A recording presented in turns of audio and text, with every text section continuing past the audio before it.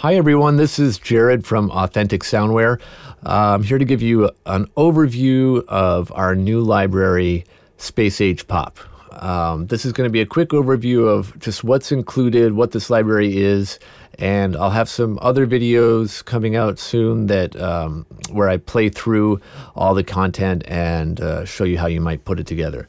But just to get started, I'll show you what you would get when you download. You would receive 3 zip files, 1 shots and 2 zip files of the construction kits. You just expand those and then maybe consolidate all the folders into a new folder that you would create. So you'll see we have 1 folder of 1 shots and then the 10 construction kits. Just to be clear, this is not a contact library of NKIs. This is a sample pack. I guess I'd say it's a pretty elaborate sample pack. And the main highlight is these 10 construction kits. If you're not familiar with what a construction kit is, that's basically that we've composed and arranged and recorded 10 authentic sounding songs in this Space Age Pop style, then edited and split out stems for each instrument from the song into audio loops that you can use to quickly reconstruct the song, and then change the structure of it, remove things, add things, make something of your own out of it. So let's take a look at one of these. When you open up one of the folders, you'll see there's a demo mix. So that's the song that, as we made it, that's what you heard or could check out on our webpage that in the demos. That's, those demos are what you're getting in the construction kit. You'll see a demo full mix. Here's an alternate with no drums in case you want to add a different style of drums. If you're going to maybe use these samples in a hip hop context or a trap beat or something, and you're going to have 808s and you don't want to have the vintage jazz drums conflicting with it. This has just the tonal parts of the song. There's a lead sheet. I'll get into that later, but we provided that for each song. And then there are 2 folders. There's the loops within a wet mix and a dry mix. So what's the difference? Right. Wet mix is the loops as you hear them in the demo. So there might be additional chamber, plate, spring reverbs. There could be some really extreme EQ or harmonic distortion or saturation added. Everything we did to try and get that authentic sound. In the dry mix version, it's just a generally more neutral sounding mix with no additional reverb or effects. Now, does that mean it sounds super modern? No, because we, tried to get it sounding vintage at the moment it was recorded. So there's going to possibly be, room tone like on the orchestra or the horns. There's going to be, that the microphones themselves were 1940s, 50s RCA ribbon mics. They're not going to sound super modern, but it is noticeably more neutral, and you could definitely take it in a different direction if that's what you need for what you're trying to achieve. So if we pop this open, you'll find all the loops for the different instruments, wet, dry, and then this number refers to what section of the song it corresponds to. So this is drum section 1. You'll notice, like for bass, it doesn't play in section 1, so there is no loop there, just to keep the size down. Then just another point here. So for the percussion, you'll find that there's a mix here. This is all the percussion instruments blended down into one submix. As you hear on the demo, that would sound something like this.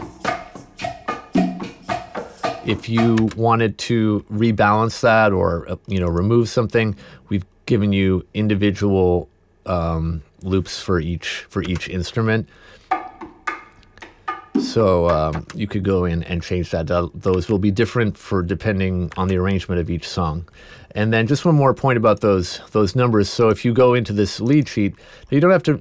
I know some people aren't great score readers, but this will still be helpful to people, I think. You'll see that there's a section 1, 2, 3, 4, 5.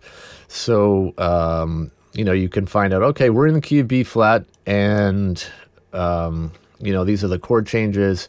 It just, when you're using a construction kit, it possibly means you're trying to put something together really fast, and you don't need to be spending time trying to figure out like what chord voicing I was using when I wrote this song. So you can just refer to that, and like I said, those numbers refer to the numbers on the loop. And then I'll just quickly go into the one-shots. I'll do another video where I really play through all of these, so look for that link in the description or wherever it pops up. But there are loops for, well, first my Acme whistle. Let me just play you that because this is pretty cool. I don't know, I just love that sound. It's the only whistle that keeps going after you stop blowing. Bass. These are individual notes. So this is a B flat major scale going up the range of the instrument. I've got 2 dynamic levels here. There's the bass guitar has chords, long chords, and short chords. I'll just play you one of these. Okay, A flat major 6. Sounds lovely. The short chords, I'll explain this a bit later, but these are special sort of bossa nova style voicings. For the drums, if you know our jazz drums library, you know we love jazz drums. And this is a new kit. This is a Radio King kit. And we've got a lot of hits here. 4 kicks, hi-hats open, closed, different snares with rolls, flams, drags, floor toms, cymbals, stuff like that. There are full band one-shots. Bam! That's the end of your song. Done. Harp and vibraphone. These are just cool little, I don't know, I just love this stuff. You know? Ooh, so nice. So you could definitely throw that into a sampler or pitch it down and turn that into a cool sound for almost any genre. Some cool hollow body guitar stuff. What's wobble 2? There it is.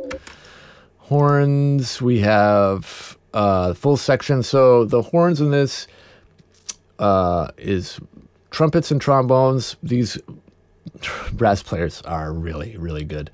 They play in Broadway pit orchestras all the time. The Village Vanguard, Prince, they're on tour all the time with the greatest people in the world.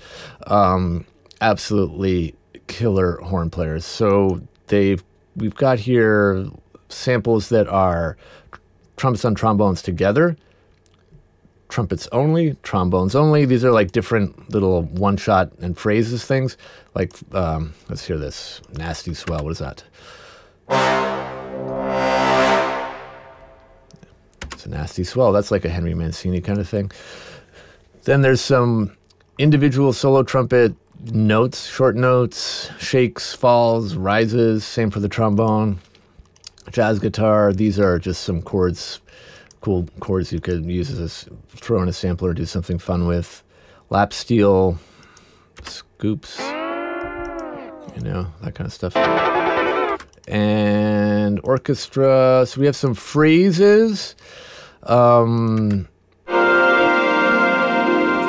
know if you call that a phrase, but a texture, I guess. And then we also have some little short notes. These are just a little orchestration of pizzicato strings and woodwinds. Oh yeah, there's the Hohner organ. This is a 64 Hohner tube organ. We've got chords, glisses. What are these chords? Just minor chords, major chords, one shots. What are these? These are cool. Just a little blip you could use for do something fun. Oh yes, then we have the full sustained notes in 2 different registrations on the organ. And percussion. This is like kind of the big thing. This was actually almost like the whole reason I did this library. I just always wanted to have a 1950s sounding cha-cha percussion section done the way I want. There are a lot of bongo samples out there, but this one just is a little bit different, and I think you'll enjoy it. It's pretty fun to play. So there's about 200 percussion one-shots here, 2 different kinds of bell, bongos, clave, conga. I won't go through everything, but it's long, short. It's not just one hit for each instrument. Tambourine has 12 hits, whatever.